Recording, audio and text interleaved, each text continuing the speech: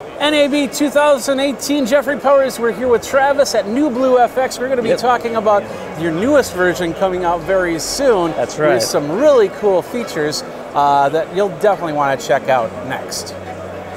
Well, let's start out with this graphic right here. You'll notice that it has these glints going by that are looping, right? Okay. This is a live animated graphic. In fact, if I just go out here,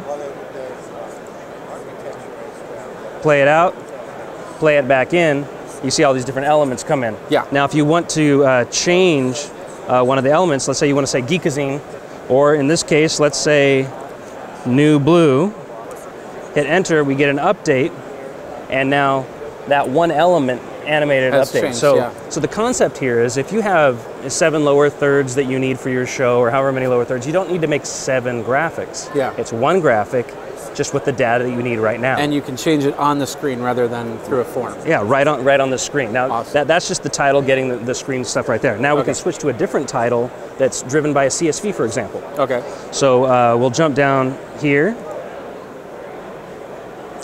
and we'll go to our CSV reader. And here's the CSV that I've imported, different names. So now I click a line in that CSV. You see that the image for the player's name, the subtitle, all reanimated. Okay. So those are all independent as well. Okay. So imagine it's a graduation. You have 500 names, right? Yeah. You have one title. All the lines that you need to really make that animated update. It's really powerful. And in this version 3, we've augmented even more our CSV reader. Okay. This is like a stat page. Okay. Let's say this is your lecture series or the topics you're talking about. Yeah. You can actually click off line by line or even cell by cell reveal the data that you want to do. Okay.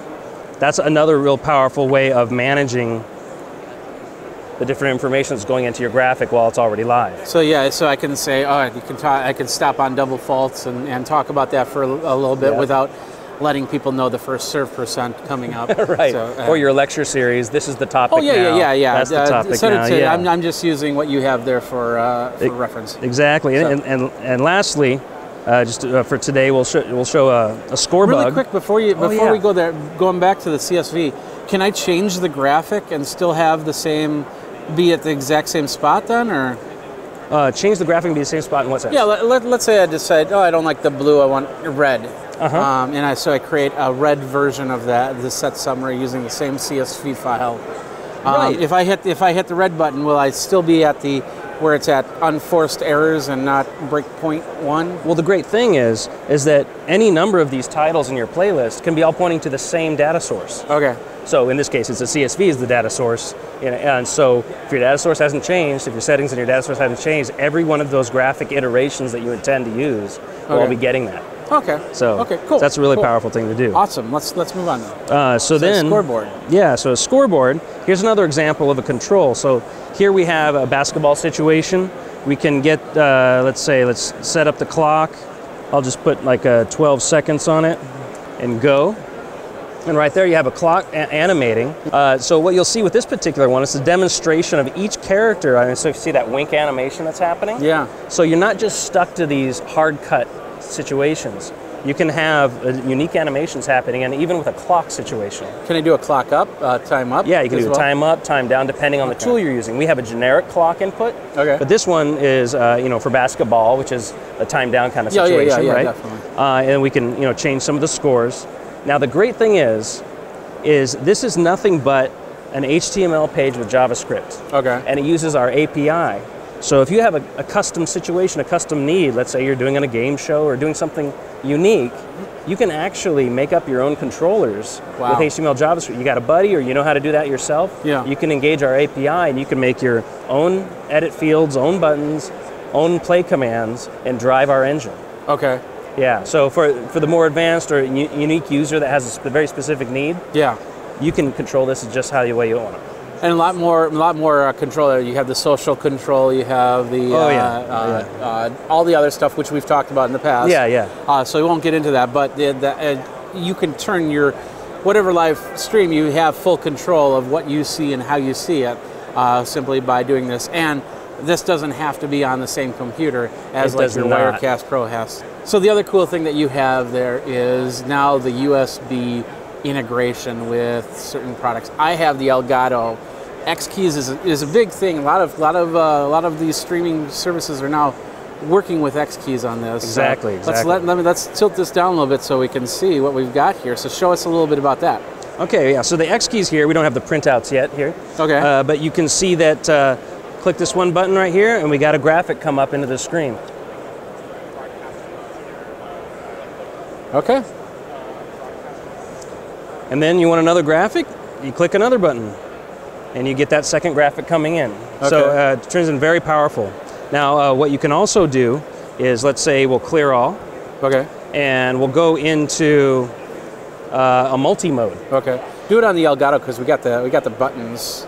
Sure thing. The map to button. You can actually see the images on the buttons. Exactly. Yeah. In the Elgato Stream Deck, So we have and these are thumbnails. You have to put them into like an editor, save them as a JPEG. No. Oh no. No.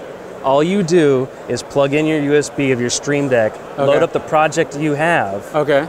We generate the thumbnails. Nice. We stuff them down in the Stream Deck. Can I use that, because I use this with Wirecast, can I use that where half of them are Wirecast scene buttons and the other half At present, no. That's something we're doing. That's something the Wirecast is not doing. So, okay. But so you can see these unique thumbnails really showing what the graphics are. Okay. And now I go ahead and play in one graphic. It hasn't gone live yet. Okay. It's yellow, meaning that it's ready to go, but it's still listening. And now I want to bring in a second graphic. Now I have two graphics that are ready to go. This is the multi-mode that we're talking about now. And then finally, hold on. When I hit this button, hit that button, both of them come in. That is awesome. And now let's say, you know what, I'm done with my lower third, but I want my bug to stay up. Okay. I arm the lower third to get ready to go out, and then hit go out. The bug stays up. The other guy came in. How I set that up. So that is sweet, and that'll definitely change production, because one-man shops like myself can actually do this instead of having like a full production crew. But if you're in a situation where you can have somebody sitting there at the buttons, they can flip it, and you can give them an easy setup through the XKeys or the Elgato. That's right. Stream Deck there. So awesome features. I love the USB support with the Elgato and the XKeys. I love the fact that you can bring in the CSV and see it like a CSV file, and I love the fact that you can put it on another computer and then have that separate, so it doesn't tax your main machine for your switcher, or if you're using a TriCaster or anything like that. Right. So amazing stuff. Tell us a little bit about when it's available and where to find it. Where to find it? Yeah. All right. Well, end of this month. So before the month is out here in May, or we're at April. So if you're watching in August, it's already out. Simple as that. And you can find more information at NewBlueFX.com. NewBlueFX.com. All right. That's right. And of course, you have some other products too. Really quickly, you've got the Tyler Live, or Tyler what? Tyler Pro. Tyler Pro. So Tyler Pro is all the same design stuff. This is really cool. So Tyler Pro works in all the post-production editors out there. You know, we ship with every Avid and works in Premiere and all the different editors. And the same designs that you can use in live, you can bring to post, or vice versa. Okay. Yeah. And also here at the show, we're launching the Fusion Box, which is a turnkey solution for our Tyler Live solution. And that's what we were watching on when we had the demonstration going. Exactly. So, all right. Perfect. Awesome. Thank you very much, Travis, for all your time. Thank you. Great stuff. I can't wait. We'll definitely get a copy in production house so we can review it and go from there. So, Jeffrey Powers, NAB 2018. We got a lot of videos, so go over to geekazine.com, youtube.com/geekazine. Go ahead, like, subscribe, comment, hit the notification for the next video, and then when it's out, it'll be there. So, thanks again to Travis, and until next time, you guys geek out.